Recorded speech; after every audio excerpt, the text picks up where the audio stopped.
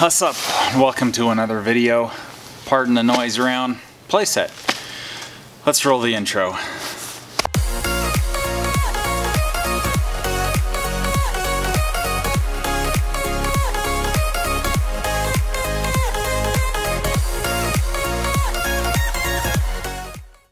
On today's video, we are going to compare everyone's favorite, the Agua Canyon. This is the Boreal 21, I don't know, about a $40 to $60 saw with a Silky, smaller blade, but it's curved, so it's a little bit cheaty. Now, like all of these videos go, you're going to get my opinion. I can't convey my experience and what I'm feeling physically through video, so you're just going to have to check it out yourself and decide for yourself, but I'm going to give you my opinion on the matter. So let's get down to business, shall we? Alright, from here on out we're working here. You're not going to have to look at my fugly mug. Let's move these logs back and get a better perspective here. So, like I said, the Boreal 20... Come here, you. Well, I do things right when you can do things easy.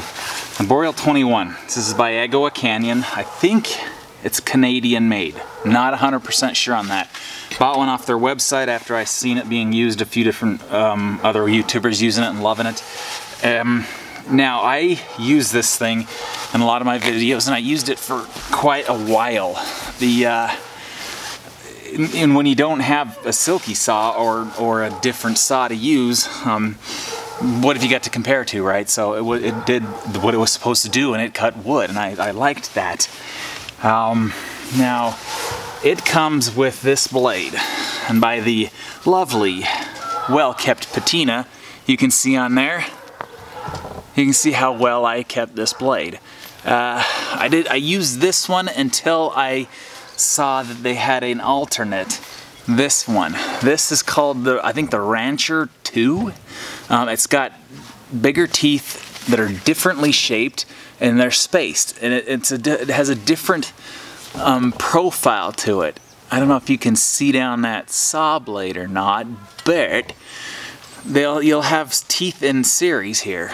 Let's see if I can get a good view of this here, because this is like it or not important to how saws function. So here's that blade. Now, normally, like a carpenter's blade, the teeth will be offset, meaning that every other tooth, you'll have a tooth that is slightly bent that way, then the next one's slightly bent that way, and that is to create a wide enough cut that the rest of the blade can then follow through without snagging or binding on the wood that it's passing through. On this one, you have... It's different. If you look down there, you do see that a couple of the teeth are offset, but you'll have... if I look straight down, you'll have two that are straight. They don't have any offset at all.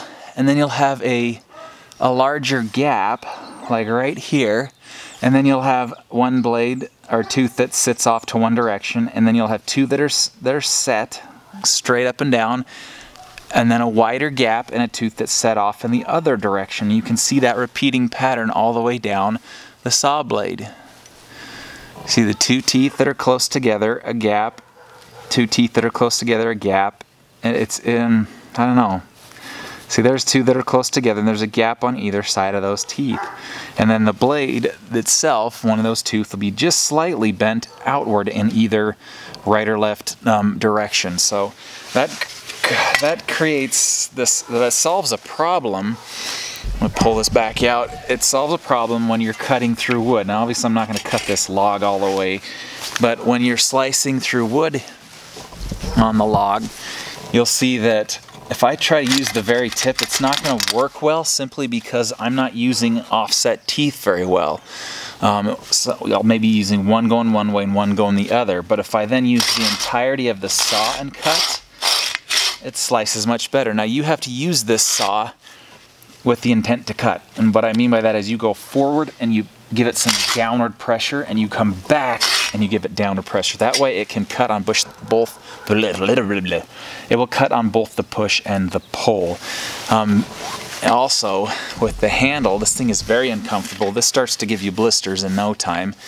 It's just the way it folds together. So use it with gloves and hold it down here near the bottom.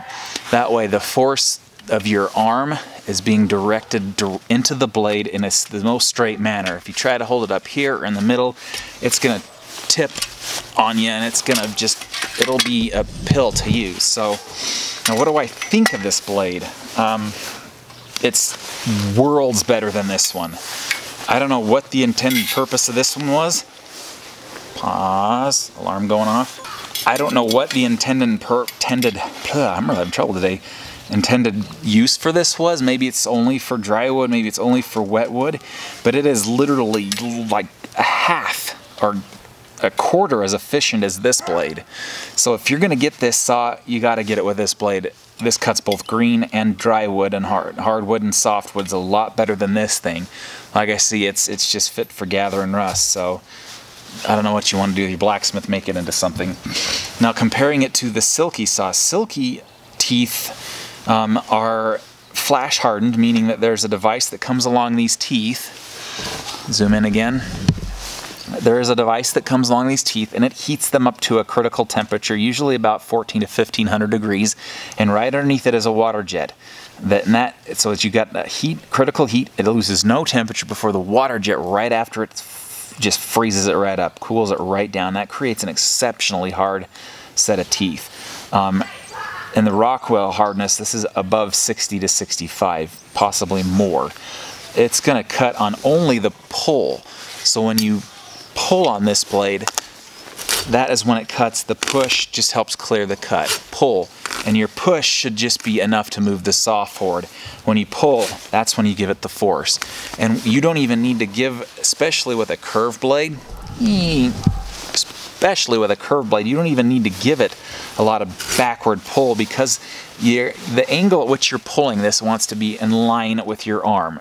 And that blade sits off like that. So when you pull it, the force of your pull drives that tip into the wood because it wants to go straight. It doesn't want to curve, it wants to go straight. So that it's grabbing a lot harder up here on the front side of the blade. Normally that part of the blade is useless. A lot of times you'll hear people using one of these and they'll pull it and you'll hear it go bum bum bum bum.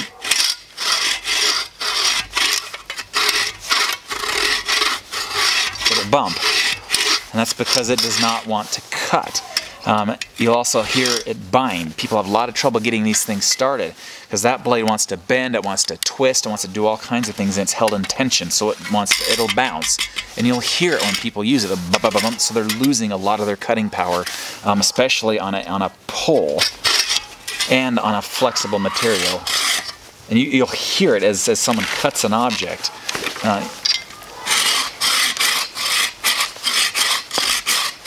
And these bind up because you can't push this thing in a perfectly straight line. When you're pushing it, it's going back and forth like that, that's why the back of this blade, you'll see it there, is being shined up. It's because that's grabbing, especially when it's being twisted. So my impression of this is it's a useful saw. I have a hard time recommending it because I have literally had this sitting in my shelf for the past year unused. Since I got a fixed blade Silky saw, this is 90% of what I used to cut, and it'll cut far better than this saw. That is my impression of the saw. People will do these tests where they'll like grab a piece of wood and they'll cut it so many times. Sure, let's go ahead and do it just for the kicks and giggles. So 1, 2, 3, 4, 5, 6, 7. There you go. 1.5 inch long piece of wood cut with 7-ish strokes, right? So let's grab this one. And we'll even get something smaller to cut, or not. We could cut the same piece, but it doesn't have the... I'm mussed up my legs, so I'm not doing a Palmer's vise or anything weird, so we can then cut this one. Oh, come on. 1, 2, 3, 4, 5, 6, 7. We'll also do a 7, smaller piece, but it also cuts on the pull, so that was technically 14 cutting strokes, or that was just 7 cutting strokes. So just a thing to think about. If you don't think that was fair, maybe we'll do another one here. It's gonna be awkward because I have to step on it to hold it, but 1, 2, 3, 4, 5, 6, 7, 8, 9, 10, 11, 12, 13, 14, 15, 16, 17, 18. So it's going to take you more cutting strokes. Does this have its place though? I think so. If this blade breaks, I'm done.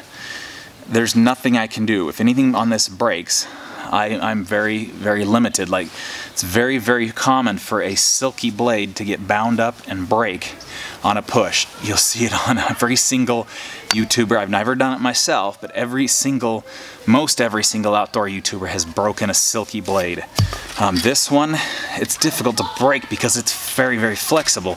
And even if you break the saw part, you can take the blade itself, you can take the blade itself and you can make a wooden jig to hold it. You stick a couple pieces of wood, a dowel in here, you slice a piece of wood, you place it in there, you hold it with a dowel, you do the same thing on the other end, and then you can use any type of paracord or whatnot to bring this blade into tension so you can use it. So if the frame on this one breaks, you can still use the blade, and the chances you break in this blade, very slim, as you can see. If I were to do that, if I were to bend that saw past about there, it will snap. This cuts better. I'm sold on fixed blades. The next saw I'm going to buy is going to be one that's about that long, much longer than this. It's going to be a fixed blade silky saw. I'm absolutely in love with these saws. So I do think that if you're going to buy a saw, I would go for a silky. It's got a smaller profile. I wouldn't go for the Baco Laplander. It does cut on the push and the pull. It's a smaller saw, but again, it's not nearly as efficient as a silky. It's light and it's cheap. Those are the two pros for it. But again, like I said, my opinion, I give it to you as my opinion. You make up your own decision. But as far as what it goes, this blade right here, the Boreal 21, this will wear out quicker.